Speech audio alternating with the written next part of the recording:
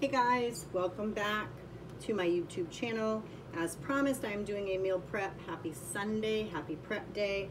I'm just going to make a couple of things that help me to feed the kids or feed my husband and I during the week.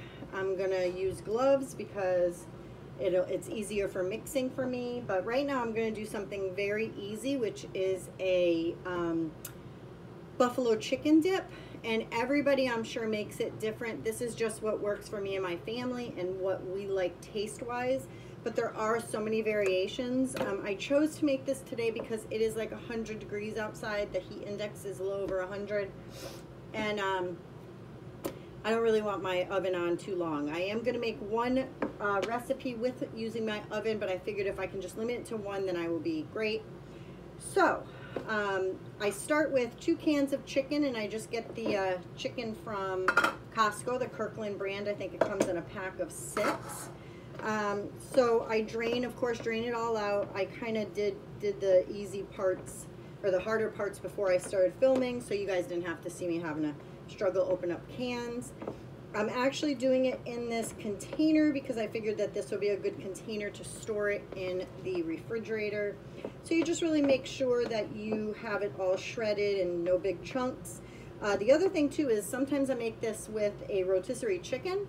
In the future, I am going to buy a couple rotisserie chickens and do it like 4 or 5 different ways, just to kind of give you guys different things to do. So to that, I'm going to add some cream cheese, and I have, sorry, not cream cheese, sour cream. I have about a half a cup of sour cream. I'm gonna add that in here, give that a little stir, and then I'm going to add a half a cup of the Red Hots, the Frank's Red Hot Original. So I'm gonna go ahead and add that in. That was a half a cup of that as well. Just gonna mash it around, mix it all up. We don't really like too many hot things. I mean, my husband does, but the kids and I don't. I like a little bit, but not a lot, so I wouldn't go more than that. I'm actually gonna put in a little bit of paprika. I just like the smokiness of paprika. And I'm also going to put in some everything but the bagel seasoning. I know, sounds odd, but it really is so good. So I'm just gonna put a whole bunch of that in there and mix it around. This is something that's so simple, but yet so satisfying, especially after it's cold from the refrigerator. I like to warm it up, but once it gets cold, it kind of marinates, I think, kind of marries the flavors in, and it's really, really good. And the second to the last thing I'm going to add in is 8 ounces of cream cheese. I actually took this out of the refrigerator and stuck it right on my deck in the sun. And so it made it actually really easy and pliable, I guess would be the word. But it's kind of going around in here, and I'm just going to incorporate all this around. Kind of sounds weird. This sound is weird. It's like all juicy yuckiness. I don't know, weird. But yeah, so I hope everybody's day is going good. I'm gonna make this, and I'm also going to show you how I make one of my favorite cuts of beef is gosh, I'm brain dead today. It's been one of those days. I'm going to make it's not skirt steak, it's maybe it is skirt steak, I don't know, but when I come back to do the steak, I'll let you know exactly what it is because it has it on the package. But basically I am going to get the steak, and I'm going to show you guys how to cook it, and it comes out amazing. I am amazing at cooking steak. And then I'm also going to do a veggie, and they're veggies from my garden, and I'm going to do a veggie 1 tray meal inside the oven with sausage. And my husband had pre-cut some of our veggies. They're going to be summer squash and zucchini, and I'm going to make that. I'm going to get some onion in there, incorporate all that. So this actually looks really well incorporated. I'm going to get some excess off my gloves, and then of course, for easy cleanup, which any parent knows is essential when you have kids. So easy cleanup would be, of course, to take the gloves off properly. And we are now nice and clean. And the only other thing that I'm going to add, this is actually 100% grass-fed cheddar cheese. And I got it from Whole Foods, and I have my 12-year-old daughter, she always shreds it for me, so we don't buy the pre-cut shredded cheese except for a couple of the things that the kids are doing. So I probably have about a cup in there, maybe a cup and a quarter. And so I'm just basically going to fold that cheese into this, and then I'm just going to stick it in the refrigerator for a dip, side dish type thing. We usually eat this with pork rinds, although my husband sometimes eats it by itself. Or I also, one of the tips, if you're not feeling too hungry, especially with the heat, depending where you live, one of the tricks that my husband and I do is we will actually make some taco shells out of cheese, and we do it right in the microwave, and we form the taco shell, and we will just fill it with this, and we'll make 2 of them, and that'll be kind of our light lunch. Really nothing else needed on the side. And so we really, really, really like this. So that is it. That is my chicken dip. I am actually going to cover it. I'm going to put it in the refrigerator, and I'll be back with my next food item. Okay guys, I am back. I am going to show you guys how to do a very quick sheet meal that will be delicious and will feed your family for at least 2-3 days, depending on how big your family is. Let me grab my handy dandy gloves. And I'm going to use, this is onions, summer squash, and zucchini. I'm going to use this Italian sausage because this is what I happen to have. You can use a tube of it, but this is, it is hot Italian sausage, and I'm trying, so it's 1 pound. So 1 pound of sausage. Let me get this on. I'm going to use some olive oil. I'm going to use for my seasoning, I'm going to use my everything but the bagel again. I really, really love that seasoning. And I'm going to add garlic and my adobo, which I absolutely love. So, oh, and this is the olive oil. So first I'm just going to put a little bit of olive oil on the bottom of the pan. And then next I'm just taking the veggies. Now if you prep things, my husband loves to cook and he's working a lot the past like 3 weeks, but he has time to at least chop veggies. And so he goes ahead and chops all the veggies for me. If I ask him, he'll do all the onions, and if I want garlic done or cilantro or anything, he will do it for me. So basically I'm just going to make 1 layer on the bottom here, and then to that layer I'm going to add a little bit of adobo, a little bit of everything but the bagel. I'm going to use a little bit of garlic. I don't know why I took the whole entire cover off, because I would have used the whole thing because it's so good. And then on top of here, I'm actually going to put my, I'm not going to lay these patties down as they are. I'm going to actually make little tiny meatballs out of them. There's no casing around them. So I'm just going to make little meatballs, like the size of maybe a quarter. And I'm just going to make a whole bunch of meatballs, and I'm going to lay them down all around the bottom of the pan, and it's going to come out so good, you guys. So all this flavor from these meatballs and from this hot sausage is going to be delicious.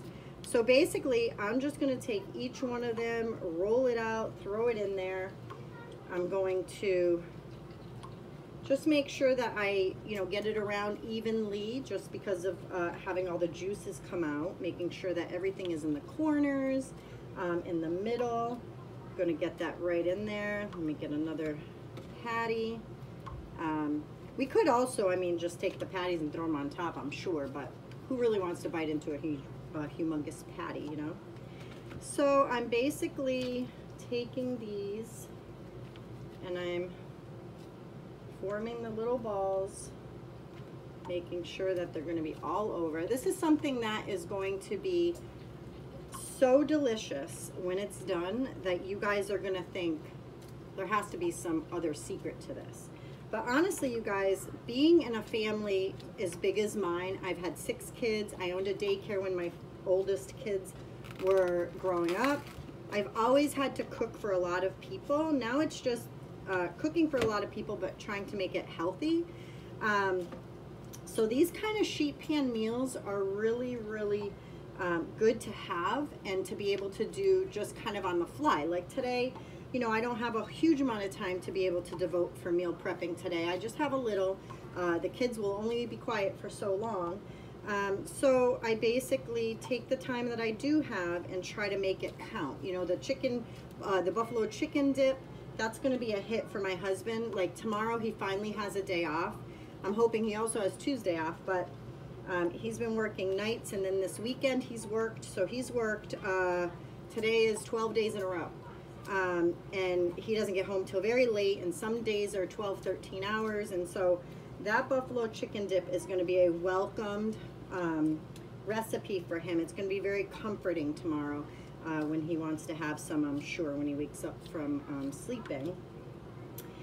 Today he actually made one, and I told him, why didn't you videotape it for my channel? But he made this delicious, it's kind of like a quiche, I guess it would be called. It just has eggs, and it has onion and summer squash and zucchini, and basically he has that, and he put it into a round pie plate, and he poured egg on top, put a whole bunch of different, you know, the veggies, topped it with tomatoes, and then topped the whole entire thing with Swiss cheese that we freshly grated today, or shredded rather. And he popped that in the oven, and it browned up just like a quiche, but the flavor is spectacular. And I really wish that he would have videotaped exactly what he did. But anyways, that was the gist of it. So this is what this looks like right now. So you can see the little meatballs and the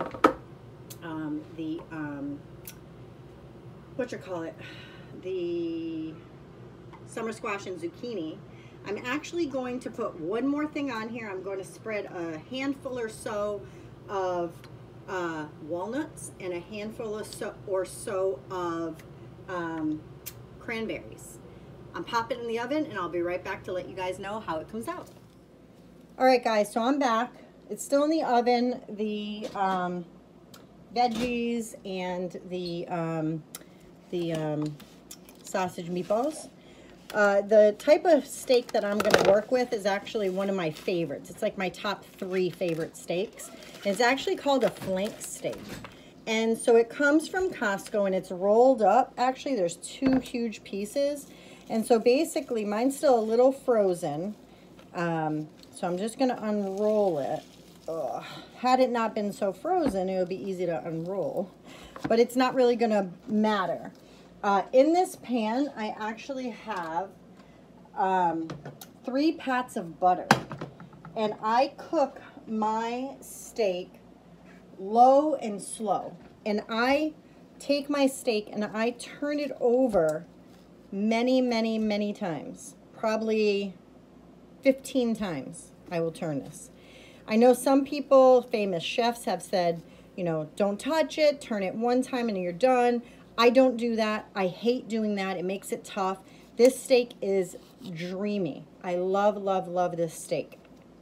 Basically, I'm just putting it, once that melts, the butter, I'm going to take this steak and I'm just going to lay it flat onto the frying pan. And I'm going to put some garlic, adobo, and what's the other one? I think I'll just put garlic and adobo today. And I'm just going to take this steak and slowly cook it back and forth. When I turn it over, I'm going to add a little bit more garlic, a little bit more adobo, and over and over. And this steak is going to come out phenomenal. It is so good that my husband's coworkers have asked for it at his old job because it was so delicious. My husband is usually our chef, but when it comes to steak and burgers, that is my job. So I will be back and let you guys know how it looks as it's cooking. All right, guys, so this is fresh out of the oven. This is the sausage meatballs with the summer squash, zucchini. I added some of the walnuts and some cranberries, and it smells wonderful. So this is basically done. I will just put that in the refrigerator for my husband and I to have. And so far so good. The steak looks wonderful. So I'm going to go ahead and try this. I have a piece of the sausage, summer squash, walnut, cranberry.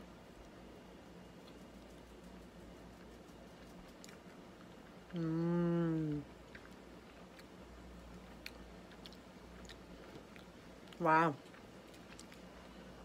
So this is a hit. I didn't know how it would do with the walnuts, but the walnuts still being crunchy, like a soft crunch. Wow,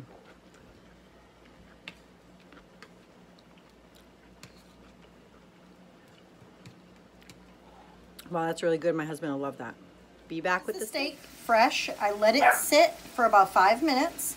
I started cutting it. This is just perfect for the way that my husband and I like it. This is the inside. As I cut a little bit more, it gets just a tiny bit pink. And because my husband isn't home, I forgot if I'm supposed to be cutting it against the grain or on the grain. So let me see what's easier. Oh, on the grain is easier. All right, well, that was my answer. So I'm just gonna cut this up. And guys, it's so delicious and juicy. Look at that. And all I did was put a lot of butter in the pan, a lot of butter on it, but this is amazing.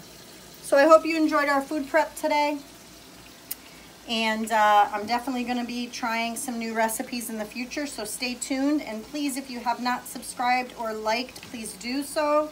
Hit that bell, that notification bell down below so you can enjoy my cooking as much as I do.